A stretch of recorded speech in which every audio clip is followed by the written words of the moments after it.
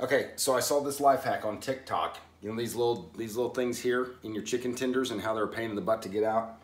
You need a fork, you need a paper towel. I didn't think it would work, so we're gonna give this a shot and see what happens here, but we don't want to eat that, obviously.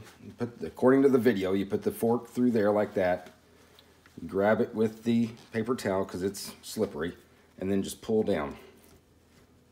Well, I'll be darned. Look at that. Works like a charm.